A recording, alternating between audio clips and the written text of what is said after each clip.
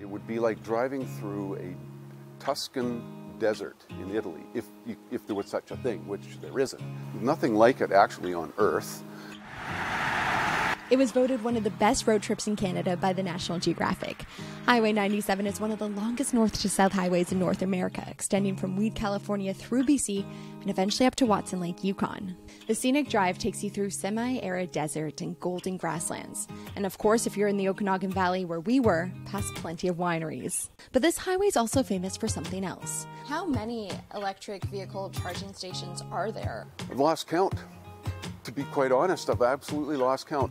There's more electric vehicle charging than there is gas stations. Highway 97 is actually nicknamed the Electric Highway because there are more than 2,000 electric vehicle charging stations along the route. You don't usually associate a road trip with an electric vehicle. In fact, a recent survey from BC Hydro shows that 70% of residents are hesitant to buy an EV because they're worried it can't travel a long distance. And a classic example of chicken versus egg, without EVs on the road, many Okanagan Valley businesses were reluctant to put in the infrastructure. So one Osoyoos resident took it upon himself to get the stations up and running.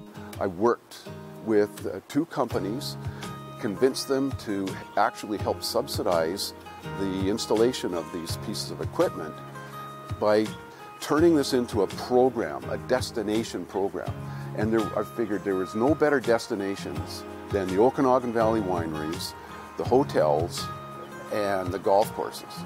Now Rob McGregor says the Highway 97 stretch along the Okanagan Valley is home to about 300 charging stations and adds that an EV could explore the region for weeks without having to worry. So we had to check it out for ourselves. There's one.